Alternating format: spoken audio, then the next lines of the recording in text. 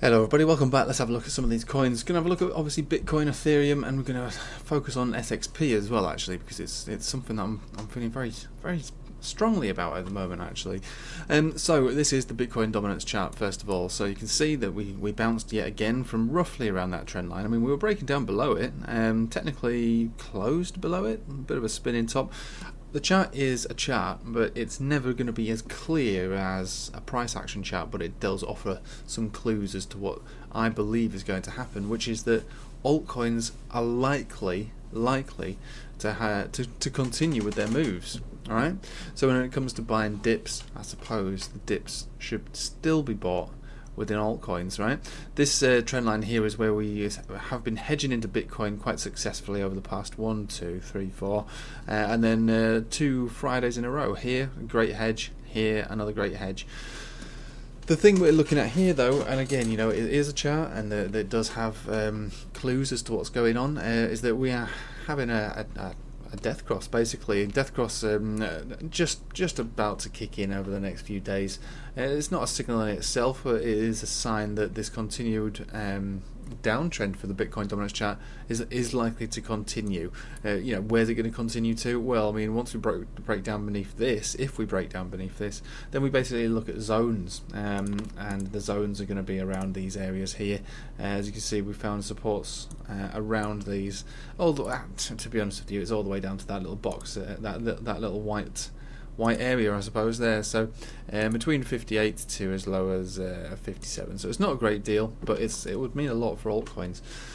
So why do I think that dips are to be bought of altcoins? Well, I mean, we can see with Bitcoin, basically, it's still holding the general strength of its trend. You know, a big move up, and this is a buy the rumor, sell the news. The news wasn't really sold, so buy the rumor, and basically the news hasn't yet been sold. We are still closing at the moment above this level of what used to be resistance, as now appears to be support, about 46,500. So that's Bitcoin in a nutshell. Everything about the chart appears to be pretty good. Let's just check the weekly. Every aspect of this is still pretty good. It can easily come down, though. I can tell you, it can easily come down so long as this money flow index is kept. Then I wouldn't have a problem with it. In fact, I'd say that would be the low of Bitcoin if it comes into this level, and that would be where we hedge a bit stronger from the rotation from altcoins into Bitcoin. I think that's basically this trend line on the money flow index is where that would be done.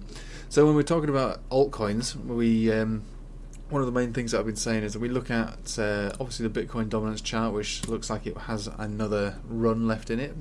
Definitely, maybe even a really big run. You know, maybe the alt season is only halfway through.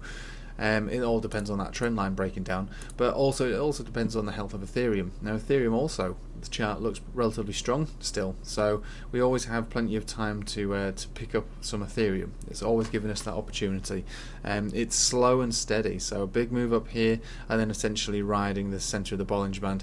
Another big move up here, and I think now what it's doing is going to give us a few more opportunities to get in there before it makes this move to the inevitable $2,000 zone. The two things that I'll be looking for here to suggest any kind of serious upset is this. It's at a very high read at the moment, in all fairness, and it doesn't mean that it's bearish. People look at these crosses and go, I gotta get out. The MACD's just crossed. But really, that's fine. What you'll get here is likely a bit of a redistribution area. Look, the 0 points all the way down here, guys. So it's really nothing to be concerned about. The MACD is at very, very high read. In fact, it's the highest read it's been since its last all-time high, really. So let's not get too excited or scared that the MACD has crossed negative. It's not the end of the world. The end of the world will be if this Chiku span touches price action, or we get this blue touch this red here, conversion baseline cross on the Ichimoku cloud. That would suggest that the trend has come to an end. But it also doesn't mean that the end is going to end up in like a massive retracement. It just means that this continued uptrend that we've had all the way from, well, where was the cross? About around here, has come to an end, and we'll be looking for a new trend to begin, similar to what we see on Bitcoin when Bitcoin on the daily had its trend end, and we were like, okay, we had a negative cross around here, so the trend has potentially ended. So where does the next trend begin? When we make another up cross here. So the trend began around here. So the new uptrend has begun for Bitcoin, and the original trend for Ethereum hasn't ended.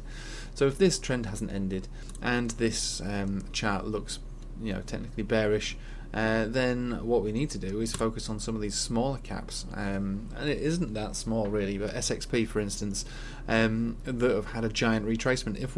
If we are putting our faith in the altcoin market based on the Bitcoin dominance chart and on Ethereum, then we ought to put our faith in some of these mid to low caps also, because they're the ones who move the most. So when buying dips, it's nice to hedge into some of these, I suppose, if our theory is correct.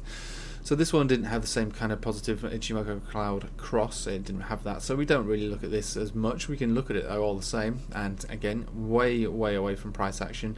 Also, so is the blue and the red conversion baseline, very far away from each other. And where did we come down to test? Basically this zone, the center of the Bollinger Band, and also this what used to be a resistance zone, that corresponds to these resistances back here. So yeah, tested as support, that's fine. In my opinion, it's good to go. Also, look what's happening here. We're getting a golden cross emerge for the very first time on this chart, because it's never had a 200 exponential. It's actually a very young chart.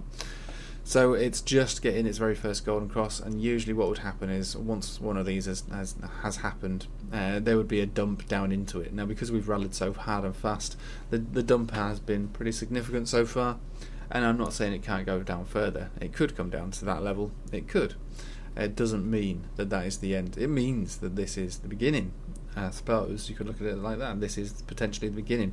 Most of the time, what we see, and we talk about this all the time on my Patreon live streams, we see it over and over and over again. Golden cross forms, there's a rally, then there's a dump down into it to wax and liquidate all those people that have got too excited because they saw the cross, and the cross to them means that that's a signal in itself.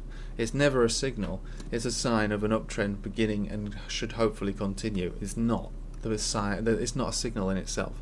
It's a good thing. We want these sort of things, we want these golden crosses, but the cross itself is often misplaced as some form of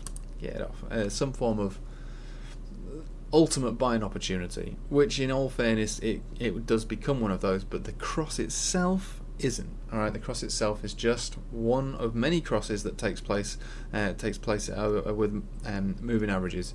Moving averages, they cross over each other all the time, and all they do is it shows us that the trend is strengthening, but it doesn't mean that that's a sign or a signal to play. So I bought the SXP dip, I staggered my orders, and then my last order was filled at $1.90, so just above, I suppose, this box area. So I mean that's bounced relatively well from my last buy order already. It's 12% up. I believe that this has got a long way to go still, and to see a retracement of this size is just an opportunity for me, to be honest, just an opportunity.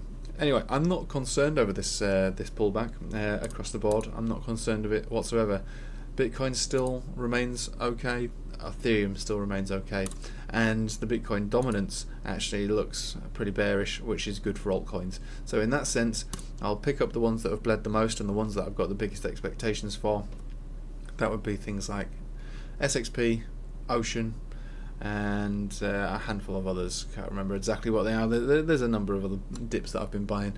Anyway, I'll leave it with you there. There's no need to go on any further about it. Personally, I'm not too concerned over the market right now. It's very early in this dumpage, and the fact that it's dumped so significantly, especially with this token, only fills me with joy, because it's given us that opportunity to reclaim not just what's been taken away, but also hold for a longer position to take us up to, in my opinion, about $3.40 would be the next area of significance, around about these levels anyway. I think over time SXP is actually going to do very, very well, and people are probably getting a little afraid of it because they remember what happened here. Do you know what happened here? FOMO happened here. Do you know what's happening here? A trend. This is FOMO, this is a trend. FOMO, trend. FOMO, trend. Very different situation, and I can understand why people get scared, especially when they see something like this. I mean, let's measure this out from the top to all the way down to there. Ooh, that was a 37, almost 38% retracement. So I can understand the fear that goes through people, because they look at this and they can't tell the difference between what's actually happened. This is FOMO, this is a trend. FOMO, trend. FOMO, trend. Very different. Like if we look at Bitcoin, I suppose, we'll look at the difference here. FOMO, trend. FOMO, trend. FOMO, trend. Alright, it's different. It's just different, okay? So obviously I can always be wrong, and I've been wrong in the past. I'm wrong all the time, but this, in my opinion, is how I'm deciding to play these. We've got a healthy Ethereum, a relatively healthy Bitcoin for now. We've got an unhealthy, the Bitcoin dominance chart, and we've got a giant dump down into an incoming golden cross in what would appear to be a very strong trend. So I'll leave it with you there, but thank you for watching. I hope you have a nice day. Join my Telegram and also live streams Tuesdays, Fridays for Patreon users. £7.50, absolute bargain. Bring me your charts, I'll answer your questions. Hope you have a nice day. Take it easy.